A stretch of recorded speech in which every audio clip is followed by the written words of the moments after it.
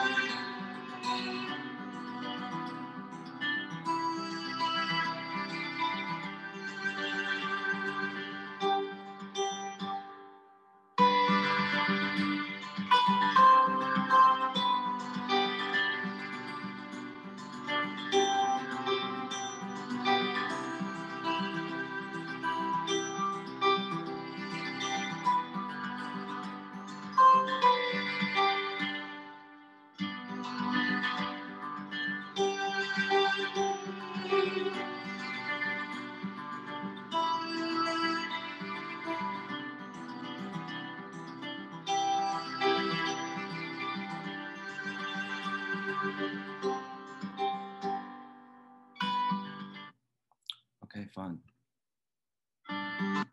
Okay, so moving on. So this is Daniel Hawkins. He's the designer of the Sani mask, as he called it. He printed an airtight mask according to N95 sizes, which we all know is important because it forms a seal along the face right here. And they're printed according to, if you get size for an N95 mask at a hospital or at your workplace. It's made out of this reusable polypropylene material.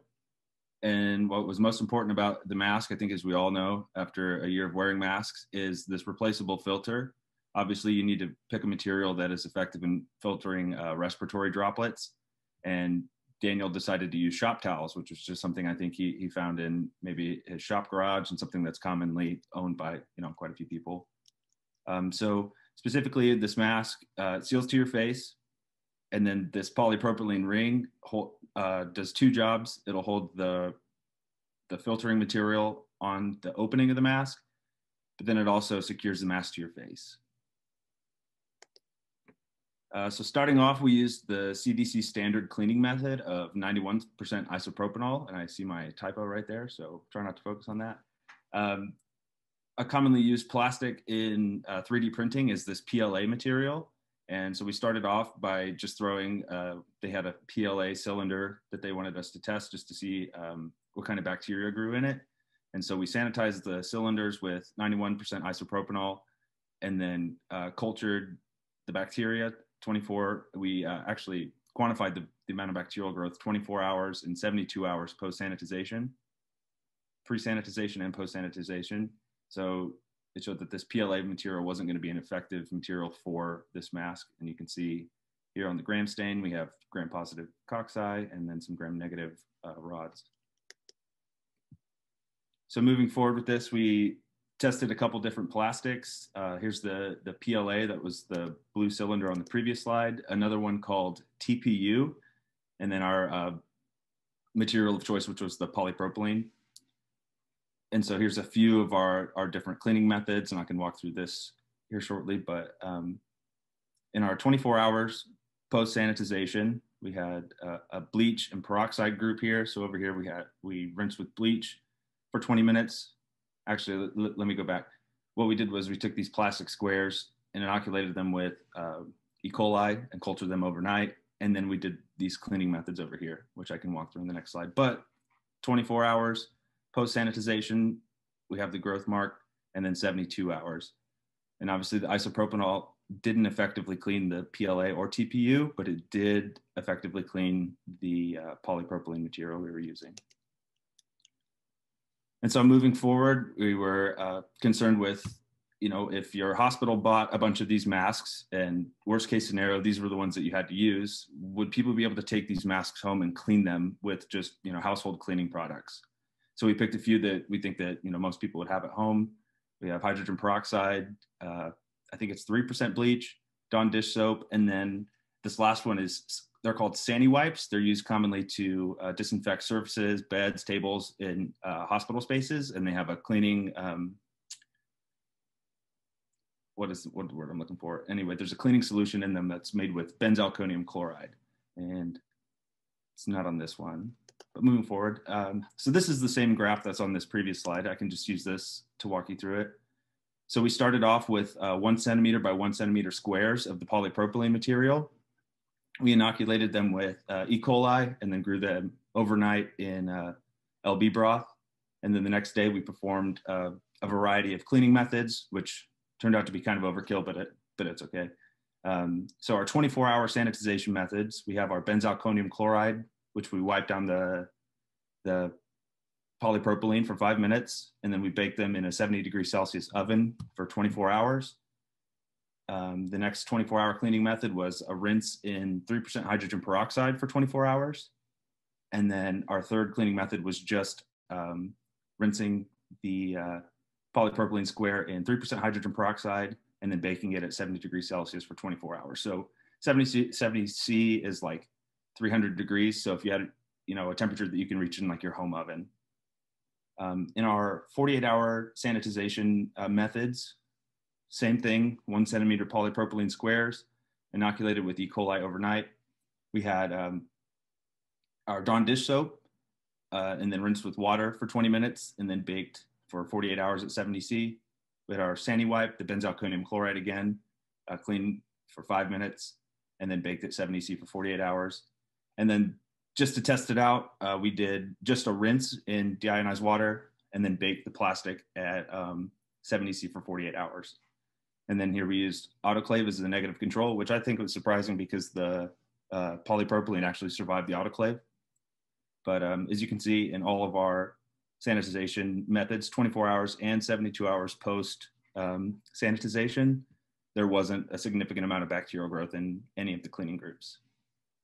And so moving forward, we took the entire mask and thought to ourselves, okay, bare minimum, if nobody had an oven at home and they just had bleach or bleach and peroxide, we inoculated the entire mask, and I think it was like 1,500 milliliter beakers. We grew the bacteria overnight, we grew the mask in bacteria overnight, did our bleach for 20 minutes and peroxide for 20 minutes method, and then rinse with water, and then cultured 24 and 72 hours afterwards.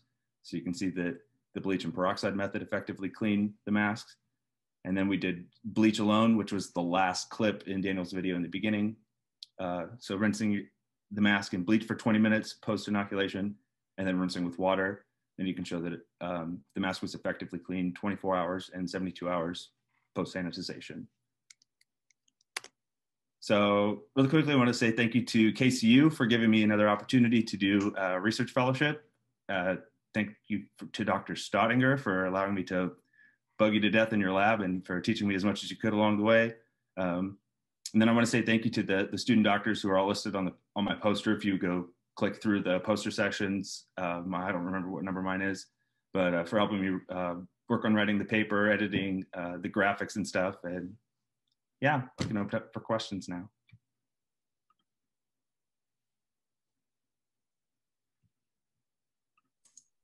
Dr. Agbas. Hi, Kirsten. It's a cool project. I liked it, but I have a quick question. One of them is that, so this frame is plastic and then sterilizable, but the sheet that you put on the frame is disposable. Am I correct?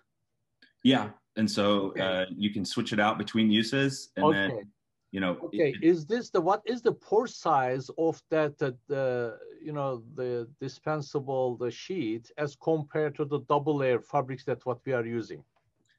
That's actually a good question. That wasn't something that we focused on in the design of the mask. Obviously, that would be something that Nemotech would have to come up with in terms of what was going to be the filter material. But in the beginning of the pandemic, the CDC was recommending wearing something like a scarf over your mouth, or cutting the sleeves out of a t-shirt and layering, doubling them up like that. So worst case scenario, if that was all you had, at least the mask would seal to your face, and then it would filter, based on your material. But that's a good point. Is the filter material? Just follow-up mini question is that, okay, that was the time that we didn't have a mask and everybody was frantically looking for, so they just to come up with a very creative solution. But now we have a plenty of the mask. So what is the popularity of this sunny mask at this current moment? Thank you.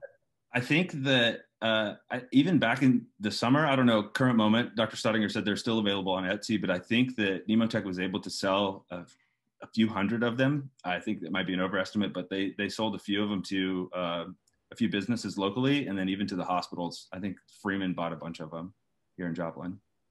A couple of comments real quick. In addition to shop towels, they've suggested you could use those HEPA filtered vacuum bags, and I've tried it. You can just cut those up and put that on there. I mean, that's pretty cool. The other thing is, in the case of the next pandemic and likely shortage of PPE, these masks could be used in industrial applications to free up KN95 for medical workers. And that was part of the thinking too, for like food, industrial applications like that. Now, Ann Pham has a question in the chat, and she said, the only reusable mask I've heard in the past was developed in Korea and has yet to be available internationally.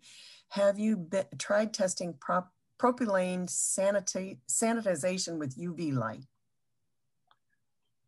Dr. Staudinger, maybe you know more about that. I think that we had talked about it. I know that they talked about sanitizing with the regular KN95s, but we didn't do it with these. No, we didn't do it, but we could.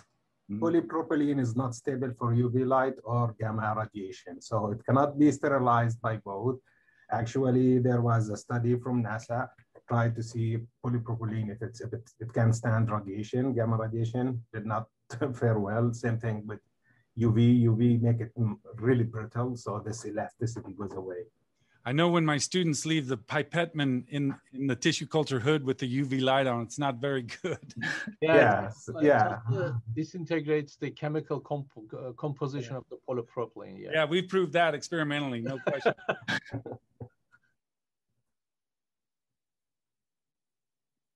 Is it Dr. Sarsar? Did you have a question, or was that just the comment? Just the comment that unfortunately propylene is not gamma radiated stable, so you cannot sterilize it because there is a lot of things you can actually sterilize with radiation.